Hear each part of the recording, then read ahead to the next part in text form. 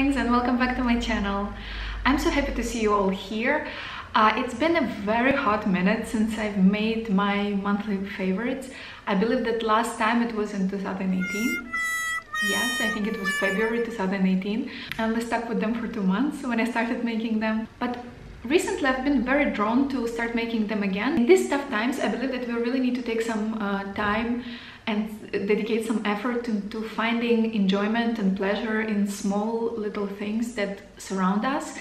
So I decided that I will speak to you about my favorites, some things that made this past month of November more interesting and more pleasurable for me while I was working from home and creating content and working on my book and everything. And I will speak to you about my book in the future video, because this one I would love for it to go live today, and today is the 30th of November.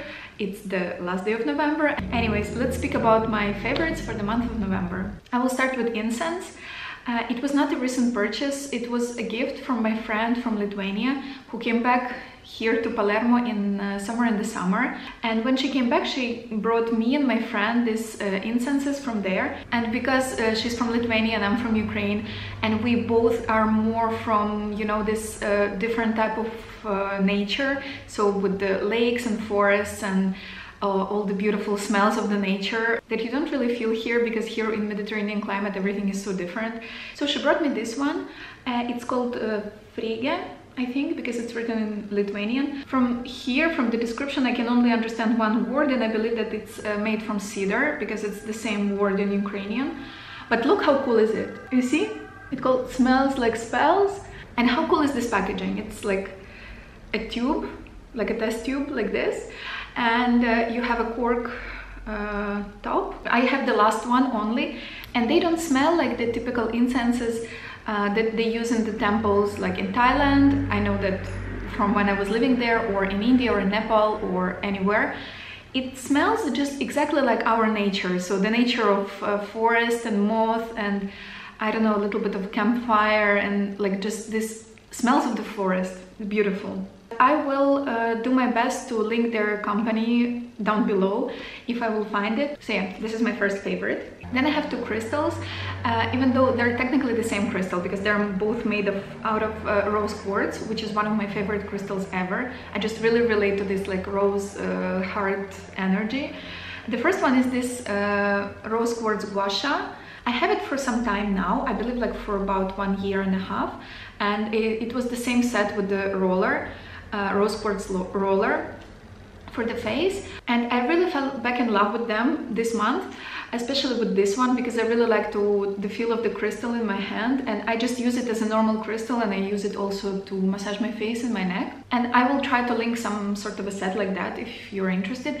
By the way, I'm not using any affiliate links for now, and I don't, so like if I will start using affiliate links, I will let you know. For now, I'm not using any affiliate links, so you can just click them and don't think that they have any hidden agenda behind linking any of the products. And the second one is this one. It's this rose quartz angel, and I know that this is one of the quite typical shapes of crystals. I found it absolutely accidentally, also quite some time ago, in a shop that sells jewelry and crystals here in Palermo. And I set an intention a few days before that, that I would love to find a rose quartz crystal that is perfect for me. And there they have keychains that are shaped in the shape of heart, like quite heavy crystal heart. And I was thinking that I will pick up that one, the rose quartz heart. But when I went there with my friend, I saw this one, which was kind of like the answer to all of my prayers. To me, it looked like a message from my angel, my guardian angel. So I picked it up, and I'm so happy with it. And recently, why I speak about them now, because recently I started getting more into my crystals again. I picked up some new crystals, so I had a chance to cleanse all of my crystals and charge them with my singing bowl. So this one is one of my absolute favorite ones. I really love it. It's so dainty and so beautiful. Then I have a few clothing pieces. I will try to pass through them quite fast. First one is this blue knit cardigan. I really like this cardigan. I wear it as a sweater basically, like sometimes I wear some sort of like long sleeve t-shirt underneath because it's quite open, and I just tuck it into my jeans, and I really like the look. And you can also wear it as a cardigan. You can wear it as a sweater, as a cardigan. I'm not sure if I really like the buttons themselves. I think that maybe I will change them. But for now, this is one of my absolute favorites for this month. And I wear it a ton. I wear it a ton for all the Skype calls and Zoom calls, and it really helps to feel more put together, even if I'm wearing sweatpants on the bottom. Then I have this sweater. It's kind of, I don't even know how to describe this color. It's a little bit, it's kind of white, beige, cream all together. And it feels so chic. It was not expensive at all, and it's something that I wanted for a very long time, and I don't know why I didn't make the move before to buy it. But it looks amazing with jeans, it looks amazing with the one faux leather skirt that I own, and I really like how it looks with some golden necklaces, like the ones that I have today. And it looks amazing under coats, under all types of jackets, under blazers, under my trench, under my faux leather jacket. And it just proves to me once again that I'm a very minimalist person in my aesthetic. For me, something like this, something super simple, but something that I can use in so many different ways, will always beat something more fancy and more decorated and more trendy and whatever. And the last fashion item is like fashion. It's going to be this huge hoodie that I have. It's just a sweater, kind of like, it doesn't have any zip or anything. It has a hood and it has this pocket here in the front, and I have it in this ice color, which is kind of a mix between white, beige and mint, I think. I really like how it looks on me, and I also have it in black. And this is something that completely transformed my working from home experience, because I'm not the person who has lots of loungewear. And I really started reflecting upon that when we were in the first lockdown. And by the time of this lockdown, I decided that I really need to invest in some cozy pieces, because there are days when I maybe have more Zoom meetings, online meetings with my partners or with my colleagues, and these are the days when I'm going to be wearing something like this cardigan, for example, and maybe stretchy jeans, or I don't know, depends. But anyways, I would love to be more presentable on the top. And on the other days, I just want to be cozy and comfortable and just snuggle up and do lots of work, finish many tasks. So these are for the days like that. Then I have this notebook. I'm pretty sure I already showed it to you before in my like hotel self-care routine and stuff like that. This was my gratitude journal for the past almost 2 years. But consider that I fell out of, I had this spiritual block that I'm dealing with for quite some time, and I was not writing gratitude at all. But now I really got back to it. And the funny thing is that I started, when I started writing gratitude every day again, quite recently, in this past 1 month and a half maybe, I noticed that there are not that many pages left. And at one point I had this crazy idea. I sat down and I numbered all the pages with the dates from now on until the new year. And I kid you not, I will show you now. The last page that I have here is for the 31st of January. And then I have just these 2 pages to write some gratitudes for the year. And it just shows that everything happens in its own divine timing, because I just had the right amount of pages to finish this year on a very high vibe note, very high gratitude note. And this notebook, it's from Paper Blanks, and it's called, this design is called Poetry in Bloom. I really like it. It's not the cheapest one, not the cheapest journal out of the ones that you can find, and you don't need a fancy journal if you want to practice gratitude every day. But sometimes it's also nice to have something like this, because every time I look at this journal, I just feel this wave of happiness. It really sparks joy, let's put it like that. Another big favorite of mine for this month was this pen. I hope you can see it. This golden pen. It was a present from my friends for my birthday. That was in the end of October.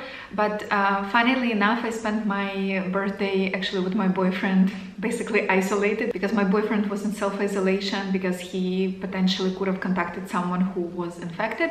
So thankfully everything is great, but we spent my birthday together just ordering sushi, and my friends gave me this present already in November, and I really like it. It's just the perfect size. I really like how it works with my handwriting, and I absolutely love the combination of this pen and this notebook. So I don't know why, it looks so beautiful to me.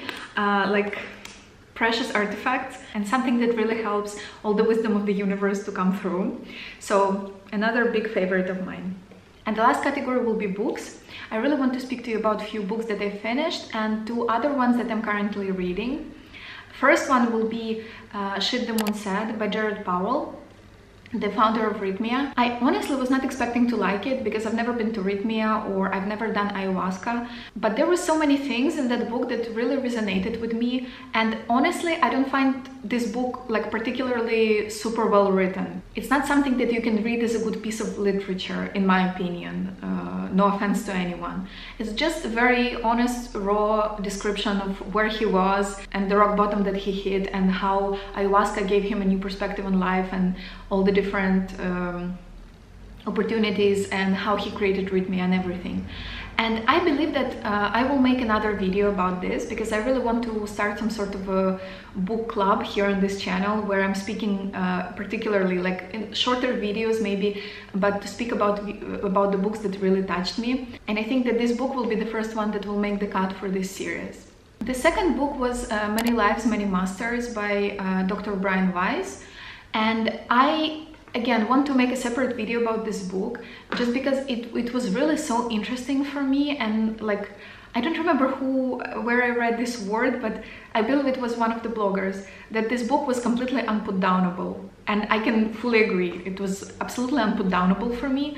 I really enjoyed reading it, and I honestly always had this fascination with past lives. I don't know why. It was so fascinating and so interesting, and I know that I reflected a lot about some of my fears and some of the I don't know, reasons for anxiety that I have in this lifetime, and also really changed my perspective. I wouldn't say that it completely changed everything that was building up in me until this point in my life, but it really changed my perception of death a little bit, and it made me a little bit less scared maybe.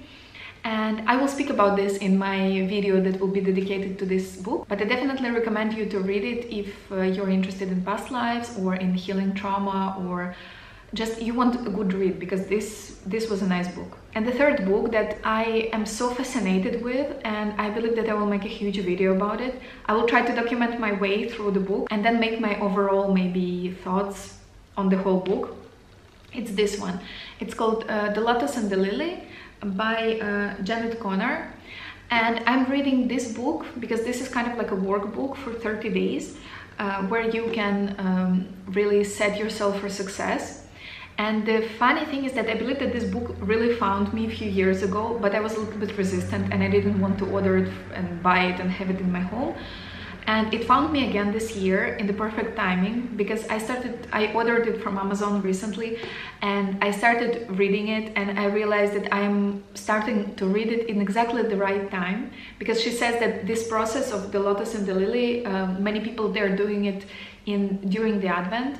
So in end of November and throughout the December, in order to start the new year with the mandala that is the result of the process. And I literally I ordered it in the end of November. I was just drawn to it again. Like after a few years it called me again, and this time I was not resistant. I just ordered it and I'm working through it. I'm on the day 2 actually. Yesterday was the day 2 that I started really working on the tasks and everything. And so I have the book, and I have this small notebook that I bought from Hema a long time ago, and I'm working in this book on the tasks from this one. I will make a separate video about this, but it's just amazing. Honestly, I feel like this book really resonates with me, and it just proves that if you feel called by something, for example, you remember about a book that you heard about 5 years ago, and you just remember it and you feel like, I really need to read it now. Do it. Like you are called for a reason. You're called to different things for a reason. And I'm also currently reading the second book. I think in relation to The Lotus and the Lily, it's the first book of Janet Conner. It's called Deep Soul Writing, and I really absolutely enjoy it. And I will make a video about that one also. And the last thing that I want to show you is this bracelet that I have.